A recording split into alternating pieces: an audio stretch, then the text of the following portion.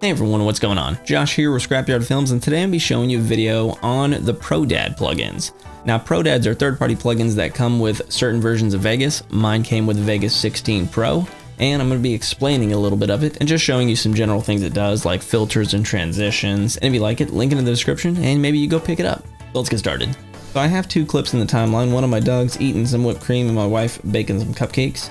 And if I go to the video effects, I go to my ProDAD VitaScene filter, and I drag it onto the clip. Now you can drag it onto individual clips or entire timelines, which can help in picture-in-picture like you're seeing right now. So I'm just going to drag it on the clip, and then you see it applies a filter. That's not the filter itself, but that's how you know it's on your clip.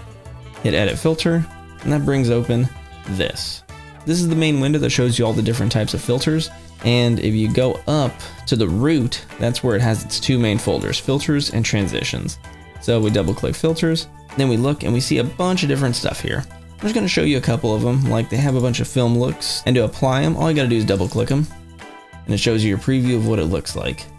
Now, these aren't just drag and drop or double click. You can actually adjust these quite a bit, all of them, with the length of it, like this one, the length, threshold, sharpness, and if you don't like it, no big deal. All you can do is double click a different one. Bring that up. That looks cool, kind of like they're demon dogs. Contrast down, and you can see what it looks like. Now be aware, right when you always open this up, it puts in two keyframes, one at the beginning and one at the end. So if you like an effect and you don't want it to change around, delete the last keyframe, and then select the first keyframe again, and now it won't change no matter where you go on the timeline. We'll see some other effects. We got some heavenly glow going on, that looks pretty cool. Go up, we have blurs, we have film look tints, old films, see what that looks like. Old sepia film, old TV, look at that VHS, that looks really good. See what that looks like. Change the length of the RGB fade, that looks pretty cool. The haziness, man, this does a lot of the work for you. Not bad at all. Change the gamma, glow intensity. Scroll down, you can just do a bunch of stuff, and then you can adjust the color all in here. Hyper adjustments, and that's some cool effects right there. That's just that one. We got some blurs, some rays, luminosity.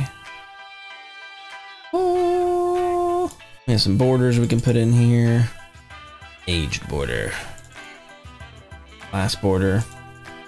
Yeah, just a bunch of stuff that doesn't really come with Vegas. It's more like custom-made things that are all in this pre-done pack. Pretty awesome. We got some sparkle, some simple glitter glow. Pretty cool. And that's just a few of the effects you got here. There's a lot to choose from, so some of them won't always pertain to what you're trying to make. But you always want to make sure at the keyframes down here that you delete the ones that you don't have the effect on. So if I accidentally made a keyframe, just drag to the beginning and we're good to go. So I'm going to go back, and the one I use most often is picture-in-picture.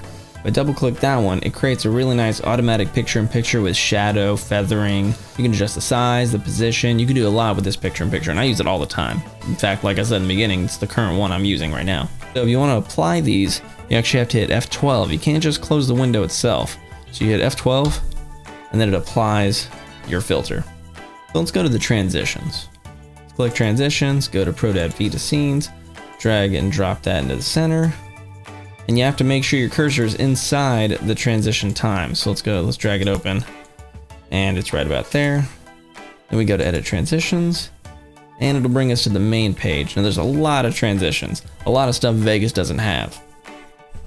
Let's just go through a few. We got some shape wipes. Let's double click it, see what it looks like. And to test this, you just drag the bar all the way across, and you can see what it looks like. That looks pretty cool. A real nice ring, almost like a Doctor Strange kind of ring. Let's back up and see the next one. We got classic effects. Now these are some of the more common ones. Intense glow. Back up another folder. We got some ripple effects. Corner ripple. Oh yeah, like a stone thrown in a pond. See, that's some really good looking stuff. Glow wipes. Let's see. Glow star right here. Oh yeah, that one's pretty neat. Classic defocus. Those are some little basic ones here too. glitter wipes. Let's see what that looks like. I like the beginning one.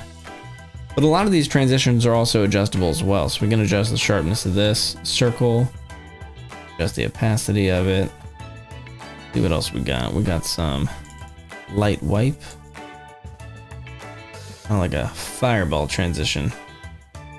Cool. It has its own almost reflection too. That's pretty cool. 3D effect. It has a lot of psychosomatic thing right here. Oh, that's pretty cool. So yeah, again, to apply these transitions, hit F12, and there we go. Have our picture-in-picture playing. Bam, right to the cupcakes. And that's pretty much it. That's a brief rundown of the ProDAD effects. Now again, mine came when I got Vegas Pro 16, along with the Boris plan as well, which that'll be another video. But you can buy these effects standalone, and I'll leave a link in the description for those. But that's gonna wrap it up for this video.